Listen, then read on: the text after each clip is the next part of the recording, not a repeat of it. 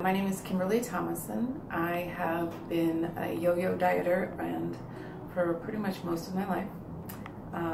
I started out really skinny in high school, gained weight when I got married, because you get married, you get happy, and then you get pregnant, and then you gain more weight, and then it took 4 years to take that weight off, and then I got pregnant again. So that weight just never seemed to go away. I've tried pretty much every diet you can think of. Atkins, Jenny Craig, Weight Watchers, the one that they ship to you, the food in the box, pretty much all of them at one point or another. Usually I'll lose 20 or 30 pounds and then I gain it back. So yeah, been struggling my whole life with this. The hardest part is the motivation to keep it off and not fall back into your old habits.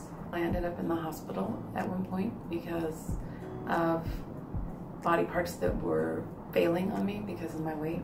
I started in January of last year, and I had my last round in July, ended in July. I lost 73 pounds. And in between each round, you have to wait a certain amount of time and you have to maintain your weight in between there. So for me to be able to maintain that long in between, that was a real big help, because that's where I always struggled before, was the keeping it off in between. You don't feel hungry. You don't feel hungry at all. And that's the best part of it, because you don't feel like you're rummaging through the house looking for something to eat. I think this is the best way to lose weight. It's strict, but it's the best way to do it, because it teaches you how to eat better, and it keeps your energy up, and like I said, you don't feel hungry. That's the best part of it. You don't want to end up in the hospital, and you want to be here for whoever it is in your family that you're here for, your husband, your kids, your grandkids, and that's the biggest reason to make yourself healthy, so you can stay around. Just do it.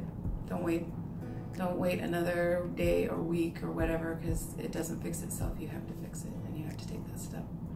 It's a fantastic clinic, great people. The program is hard, but it's well worth it.